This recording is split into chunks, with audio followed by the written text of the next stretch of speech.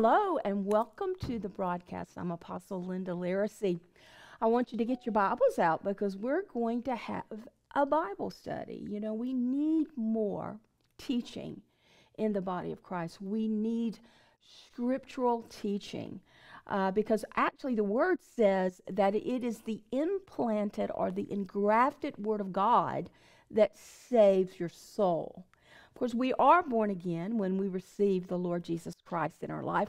Supernaturally, our spirit man is made alive to the Spirit of God, but then we get into a process of saving our soul, and by that I mean saving our emotions, saving how we think, delivering ourselves out of lies that we have aligned ourselves to. And it is the Word of God that sets people free. Jesus says that if you follow him, if you know his word, if you study his word, you will know the truth, and the truth will set you free. But you have to study his word. You have to know his word, and the truth will set you free, and that you are his disciples. That's a characteristic of a disciple of Christ, is that they know the Word of God. They have it hidden in their hearts. They may not know exactly where the reference is or where it is perfectly in the Word of God, but they know it is in the Word of God and they can find it. So today we're going to be talking about gratefulness, having a heart of thanksgiving. Gratefulness is extremely important if you're going to enter into your promised land, if you are going to enter into the destiny that Christ has for you. Now, this is an appointed time. We're in a season. Now, today, for me, this is October the 6th, I think. Yes. And so we're moving in the Feast of Tabernacles, or the Feast of Booths, or the Feast of Shelters. This is a great time in the Lord that is set apart for us to be particularly thankful for the faithfulness of God in our life. This is a time where we begin to think about, Lord, look where you've brought me. I'm not where I want to be, but I'm so far from where I used to be. And I'm so thankful, Lord, for what you've done in my life, how you've consistently delivered me, how you've brought me out of darkness into light. And I know, Lord, that you're going to continue to do this. So to be a disciple of Christ, you maintain an attitude of gratitude. And this just doesn't happen magically. You have to make a decision. You have to be very intentional about being a grateful person, to surround yourself with people who are thankful as well, but also to make sure the atmosphere that you carry is one of thankfulness, because that's the atmosphere that Jesus carries. And if we want to be on his frequency, if we want to be on his wavelength, so to speak, we need to be moving in an attitude of reflection, thinking about, remembering how he's always helped us, how he's always been there. Even when circumstances have been negative, we still know that when we're in a trial, we count it all joy, because we're going to come out of the trial and our faith is going to be made stronger. This is very important. And you have to make a decision that this is the kind of person that you're going to be. If you read Psalms 106, and I'm not going to get into that today, but it is talking about Israel murmuring in their tents when they were on the way to the promised land. And they were in their tents and they were murmuring. They were saying wicked things. They were talking about Moses in a very negative way. And they were speaking against God. And they were speaking about how hard it was. Instead of trusting in the promises of God to get them to their promised land, they murmured and they complained. And because they did that, they were not able, that generation was not able to enter the promised land. The Old Testament is for our learning. We can see it in natural circumstances as we carry it into our spiritual lives, that we too must be people that don't complain, but people who are very thankful. And as I said earlier, we're in the Feast of Tabernacles, and that's all about being in your tent, being in your shelter. And what the Jewish people will do during this time, or did do as they celebrated the Feast of Tabernacles, they would have a tent and they'd go outside, and the tent would be opened on the top, and they would just lay down and they would look up through the tent and they would see the stars in the sky, and they would just begin to count their blessings and talk about how faithful the Lord has been to them. And so this is an attitude that we should always have, but particularly in this time of the year.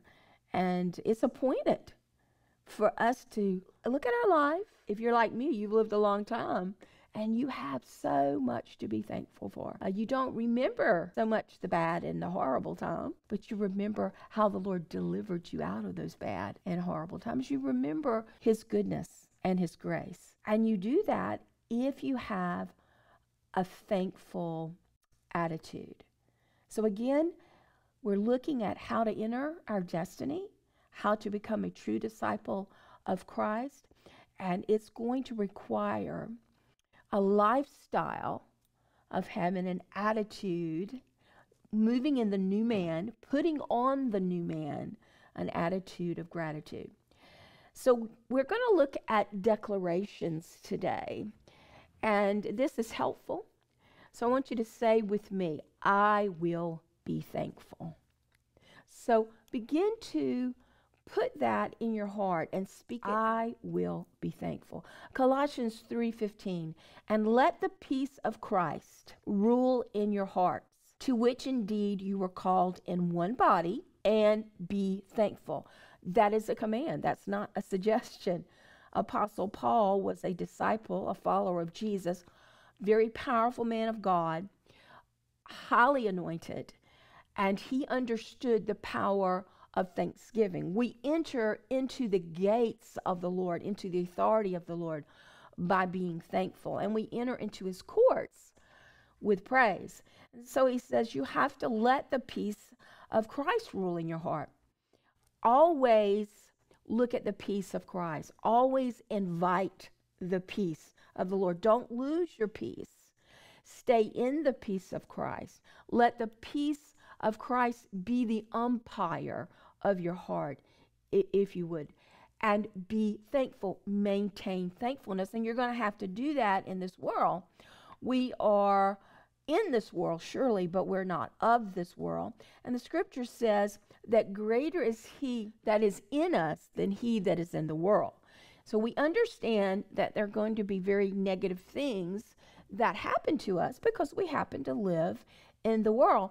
But because they happen to us, that doesn't mean that we have to submit to them, that we have to lose our peace because of them. We actually overcome them because the Holy Spirit in our life is so much greater than the things of the world, the lie of the world, the travail of the world, the adversities or the afflictions of the world.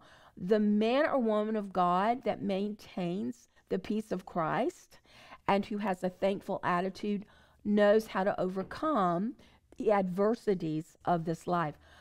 Colossians 3:17, and whatever you do in word or deed, do everything in the name of the Lord Jesus, giving thanks to God the Father through him. Very powerful. Here again, every part of our life we should do to the glory of the Lord. Not only our actions, but our words. Our words are extremely important. Our words come out of what's in our heart, and the power, death and life are in the power of the tongue. That is extremely important for you to remember. That's why you cultivate in your life a thankful heart, because if your heart is thankful, your words won't be words of death. They will be words of life. And so, again, he says, whatever you do in word or deed, do everything in the name of the Lord Jesus. And while you're doing it, give thanks to God, our Father, through the Lord Jesus Christ. Ephesians 5:18-21, be filled with the fullness of the Holy Spirit.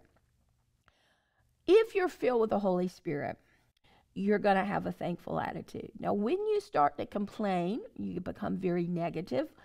That is a cue for you that you're not being filled with the Holy Spirit. You're actually quenching the Holy Spirit or grieving the Holy Spirit. You do not want to quench the Holy Ghost. Quench the fire of the Holy Ghost. Quench the fruit of the Holy Spirit in your life. So you always want to give thanks. The scripture says, be filled with the fullness of the Holy Spirit. And this is how, verse 20, always give thanks to Father God for every person he brings into your life in the name of our Lord Jesus Christ. It's important that we do not come against people with the words of our mouth. It's very important that we do not accuse people. We do not treat people negatively, even though people may treat us negatively or speak against us. We have to have a very thankful attitude, because when we begin to judge or complain or come against people or want to get revenge against people because people have treated us badly or whatever, that is going to quench the Holy Spirit in our life. And we don't want to do that. And we need to cultivate a different response to be thankful, because the Lord will even use negative situations in your life for your good, because you're called according to his purpose and because you love the Lord. Now, Satan wants you to complain and come against and judge people, speak evil of people. Most people, when in the world today, if they're treated badly, they're going to treat other people badly.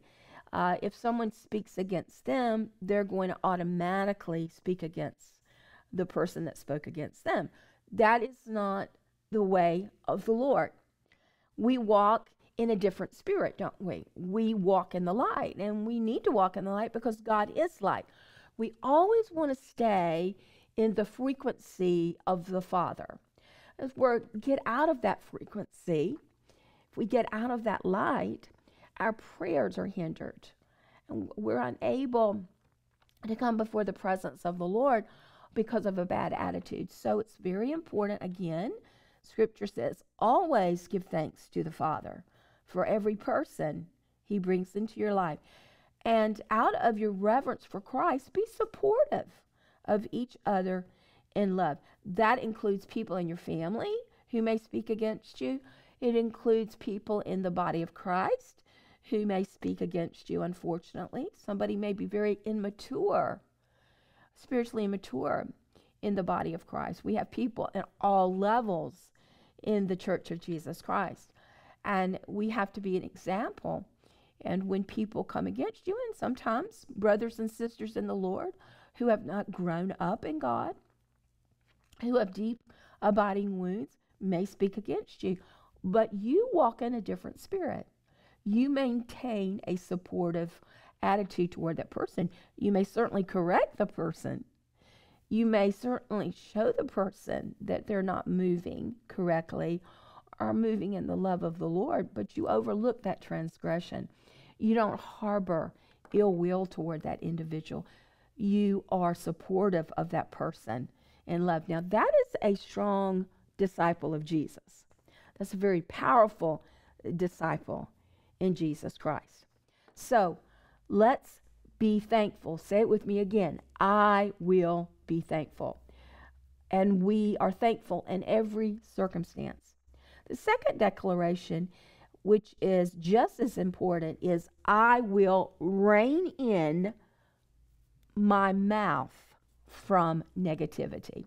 Now, your mouth is a part of your flesh, it's part of your body, and you have to learn how to keep your body under the Spirit. And if your tongue has a habit of speaking negative things, it's going to speak something negative before you know it. And so you have to, by the Holy Spirit, you have to monitor your soul, your will, your emotions, and say no. You may want to speak something negative. It may come up very quickly, but you have to learn how to rein it in. That's learning temperance. That is a mature Christian. You may think something, but everything you think, you don't need to speak. You catch yourself and you hold yourself back from speaking it, because again, as I said earlier, death and life are in the power of your tongue. So Psalms 50:19 through 23 shows us why we need to rein in our mouth. It says, you give your mouth free rein for evil. Not a good thing. You give your mouth free rein for evil. You sit and speak against your brother. These things you have done, and I have been silent. You thought that I was one like yourself, but now I rebuke you and lay the charge before you. Mark this, you who forget God. What this is saying is the Holy Spirit is in you. And so he may be silent while you're speaking against someone, but he witnesses that. People in the Lord who are filled with the Holy Spirit may witness that as well. And they may keep silent, but they are seeing what you're doing. Notice, people, that when you start to speak evil of people and a person is next to you, a brother or sister-in-law, see what they do. Do they join in with you, or do you immediately see them draw back and not join in with the negativity that's coming out of your mouth? Then it goes on to say, verse 23, the one who offers thanksgiving as a sacrifice glorifies me. To one who orders his way rightly, I will show the salvation of God. So what is that talking about?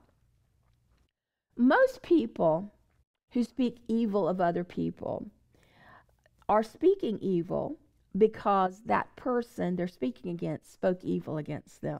They're walking in the same type of spirit. Somebody rejects you, and then you reject the person who rejects you. Somebody said something ugly about you, and so you spout something ugly back to them. As a disciple of Christ, when that happens to us, and it will happen because we live in a very imperfect world, it may happen in the body of Christ. Your brother and sister may speak against you. More likely, it will be somebody on the outside. You may get a horrible retort on your Facebook page. Who knows? People are very divisive these days, and many people who don't know the Lord have a lot of chutzpah to put out a lot of ugly things, not only on Facebook, but face to face with people. Now, you've seen that recently on television, but we are told never to move in that same kind of spirit. Jesus didn't do that. He said for us to bless our enemies.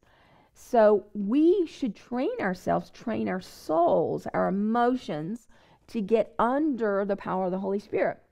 And instead of spouting off at people, we should learn to give a sacrifice of thanksgiving. So what is the sacrifice of thanksgiving? It's going to be a sacrifice for you to thank the Lord for that individual,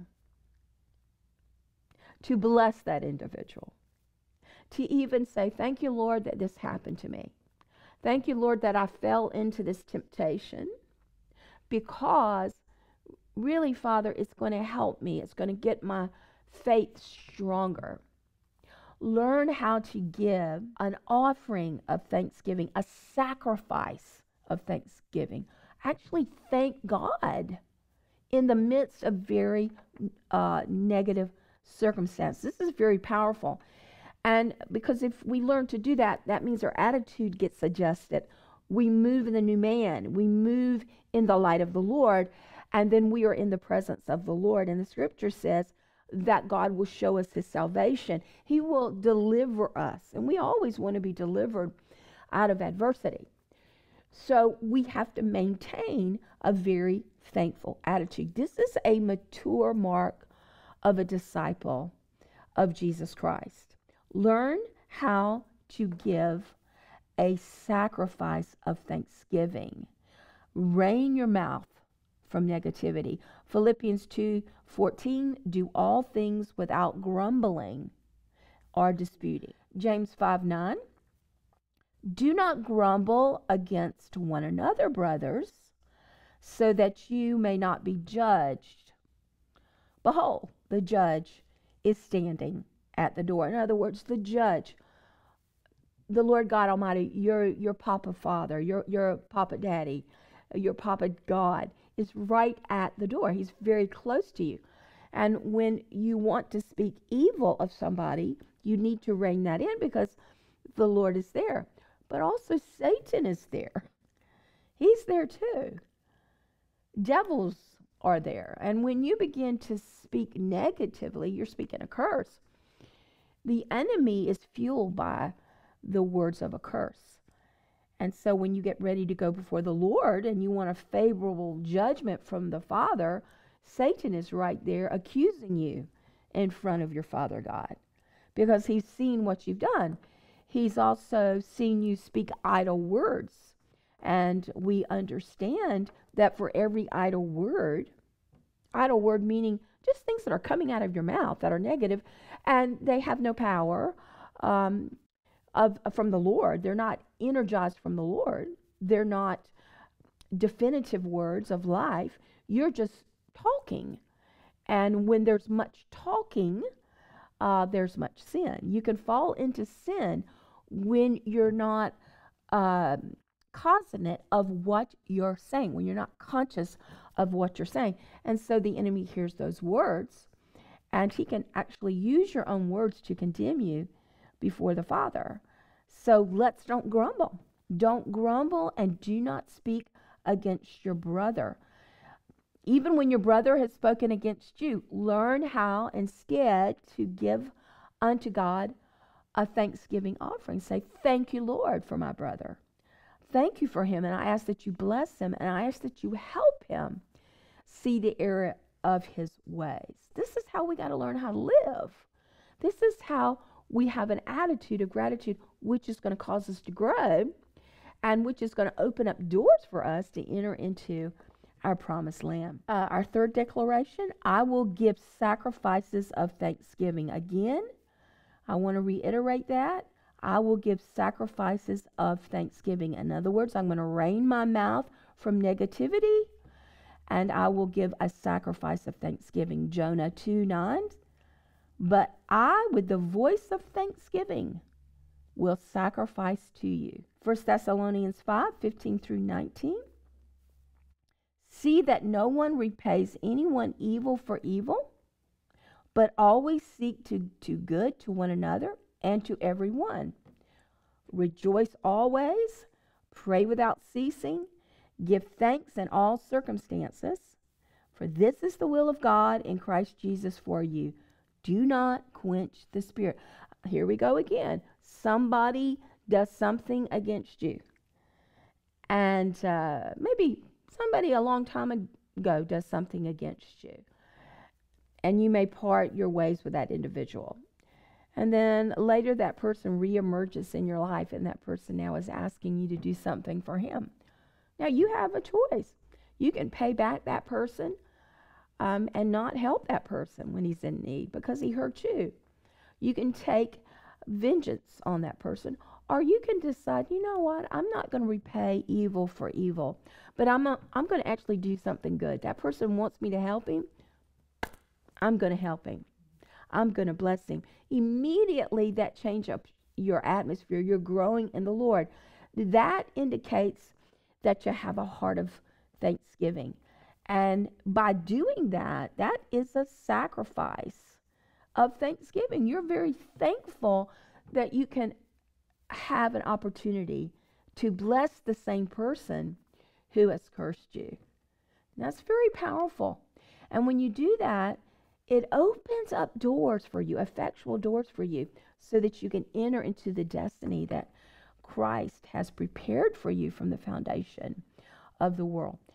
Verse 16, rejoice always, pray without ceasing, give thanks in all circumstances, not just in the positive, but in the negative, for this is the will of God.